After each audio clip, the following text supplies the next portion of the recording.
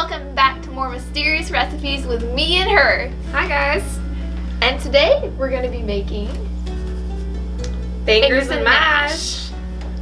As we all know, it is a truth universally acknowledged that nothing will ever quite work up your appetite quite as well as being in a creepy, cold castle with a monster stalking you.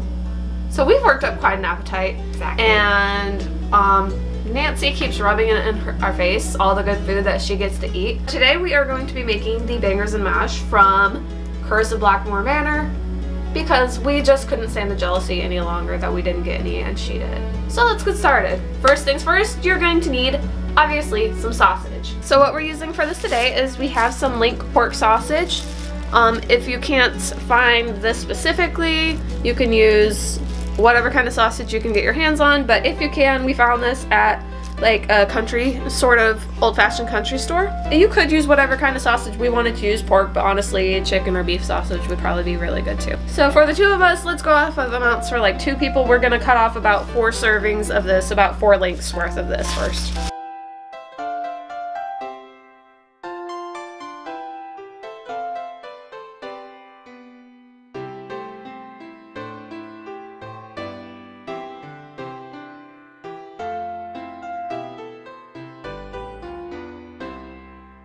We've got our sausage cut up into lengths. If you have sausage that's already cut up in lengths, that saves you a step. But now we have a skillet that we're heating to medium-high heat. We're just going to throw a small drizzle of oil in there. And then add our sausages and we're going to sear them on all sides.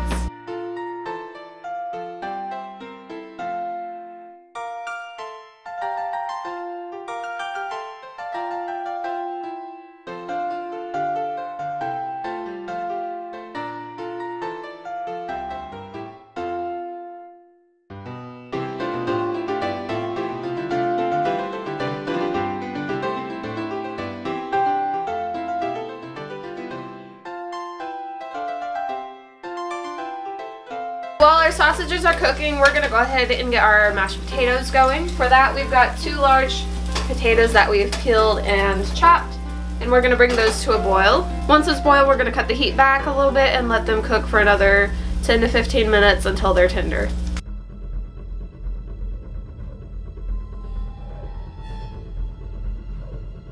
Also, while that's going, we're going to go ahead and start prepping ingredients for the gravy. We're going to take half of a large onion and chop that. You can just slice it thinly, but if you look at the picture, you don't really see any visible pieces of onion in there, so we're going to chop this up pretty small.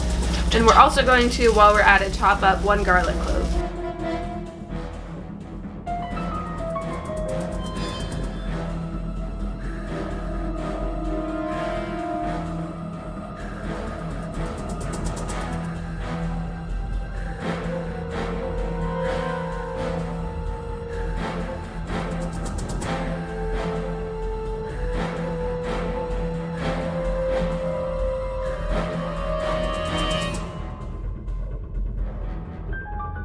So we've set our sausages aside for now. We're going to keep using the same pan, but we've cut the heat back to medium and we're going to add 2 tablespoons of butter to that.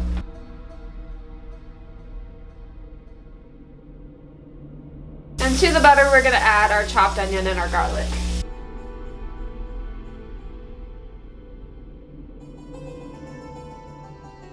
We're also going to add just a sprinkle of salt and then cook this until the onions get nice and dark.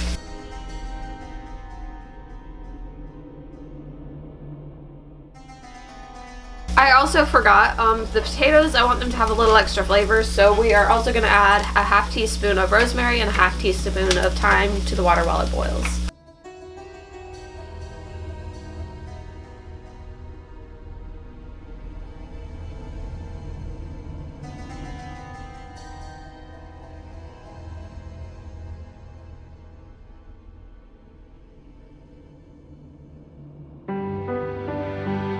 Our onions are looking nice and dark, so we're going to go ahead and add some flour.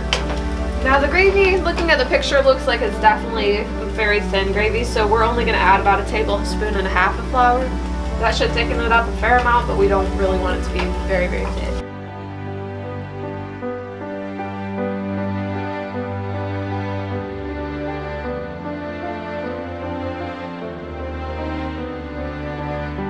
And we're gonna cook that for another about 1 to 2 minutes just to take the raw taste out of the flour.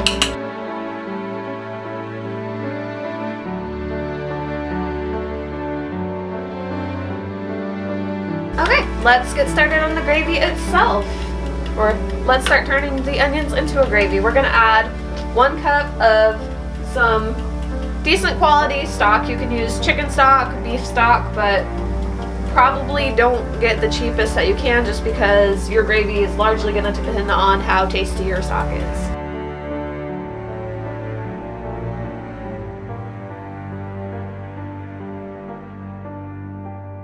And then we still want this to have some extra flavor, so we're gonna add ½ teaspoon of thyme,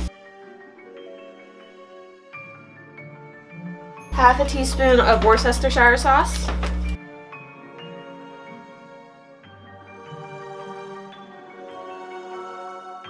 and this is optional, but I've seen it used a couple of times and it sounds good. I'm gonna do 1 teaspoon of Dijon mustard, but you can leave that out if you just hate the idea.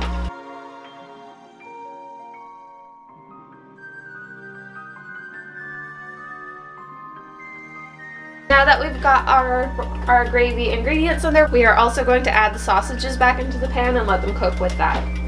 Make sure that they get nice and hot, and make sure that if they weren't cooked 100% fully through before, that they get that way now.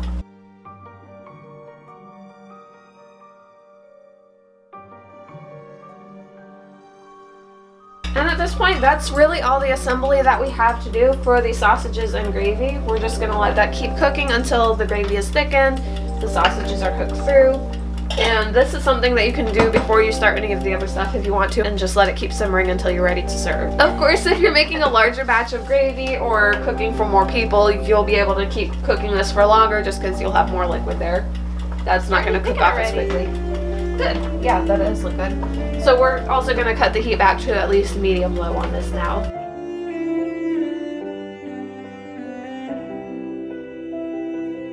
Our potatoes are looking nice and tender, so we're also going to drain these now.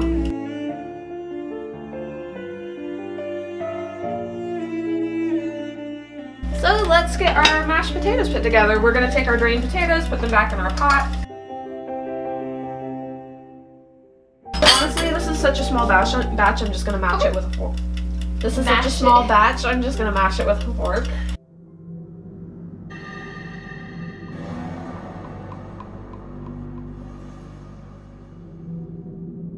Our potatoes are mashed pretty well. We're going to add 2 tablespoons of butter to that.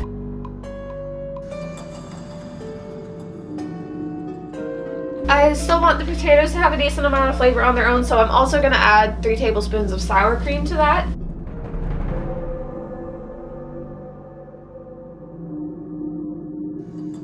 I also want to add a little bit of salt and pepper.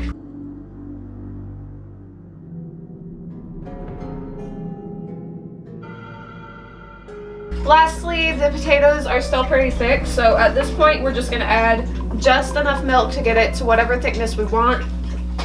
However thick you like your potatoes is up to you.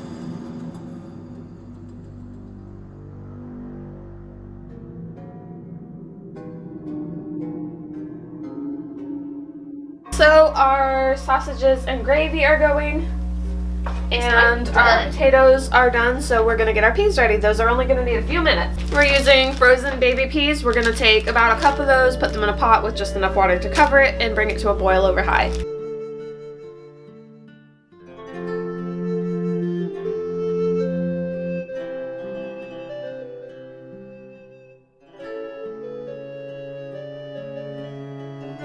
Since we're using baby peas, these just came to a boil. I cut it back a little bit, and we're just going to cook that for another minute or 2. If you're not using baby peas, they're going to need a little longer. Yes, what she said.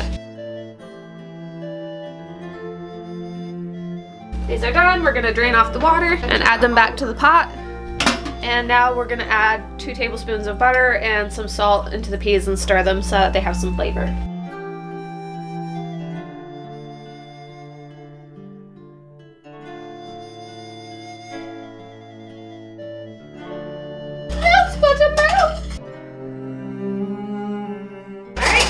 We're done. We're gonna plate this and we'll be back. I'm so hungry! Oh, is that my dinner? Or wrap! Let's see what I got today.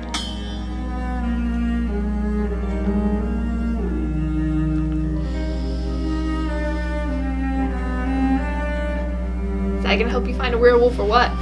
I think this might be a new favorite. No, I don't need a knife. Okay, let's give this a try. Put a little potato and sausage together.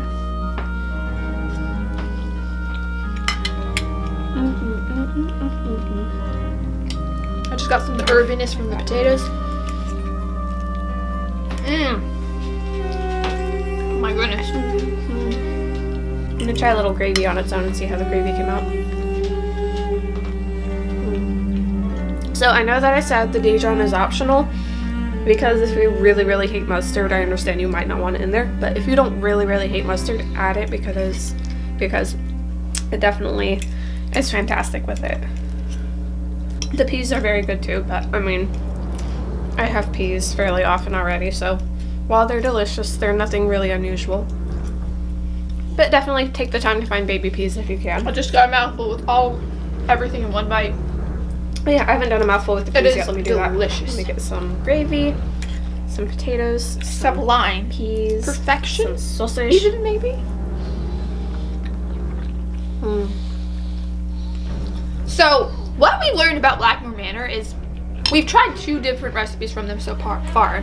Both of them have been like some of the best recipes. Like whoever was doing their catering knew their stuff. I've made that dog-eye meat pie so many times. And I think it's the most common recipe I've used from the cookbook. Yeah, I've done that one a few times too. They're definitely like recipes that you definitely find yourself craving after and you're like, let me do this for supper tonight. Just no Nancy Drew theme aside, just that sounds really good for dinner. She would like a bite, please. Lulu wants a bite. With some sad eyes on top. The Lulu is coincidental. It's just her nickname. It was not Nancy Drew themed or inspired. Did she get a bite?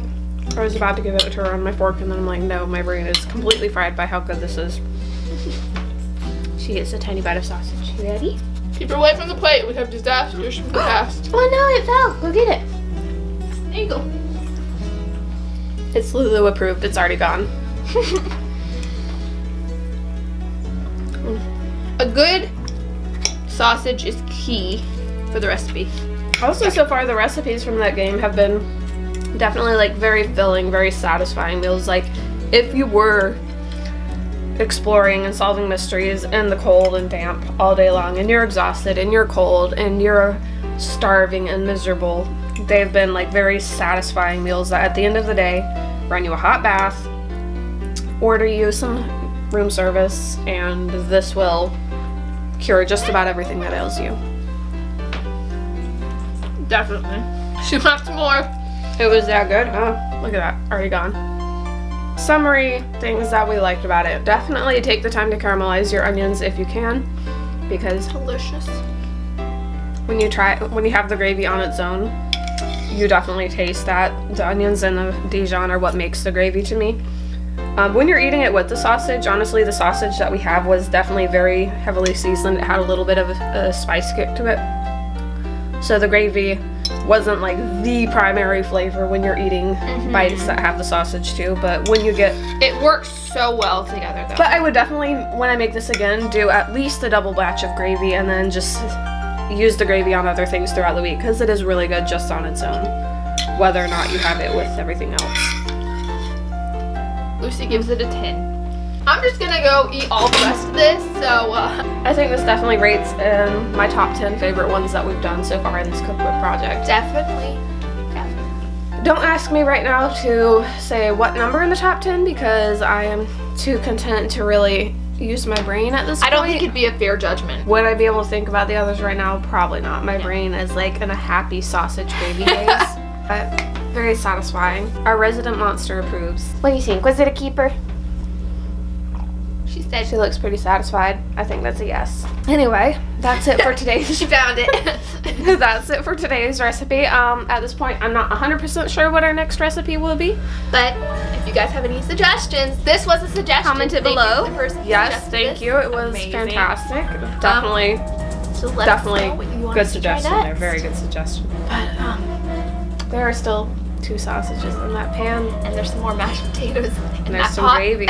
We're gonna go shove sausage and gravy all over our faces, and we'll see y'all next time. But right now we have much more pressing things on our mind, so bye-bye. Bye. Mystery time. There's a mystery. Here, you can get this part of me. Hey, you're trampling on her rug. Got my back. Wow. And here we go again. She's so fast. You can't even see her. She's so fast. She's like lightning and thunder. Not the brightest tool in the shed.